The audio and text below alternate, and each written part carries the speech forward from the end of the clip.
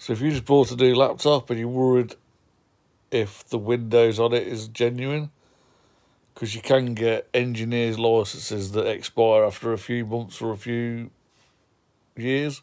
Well, perhaps not a few years, but a few months. So what we have to do is open CMD administrator. So just type CMD, run as admin.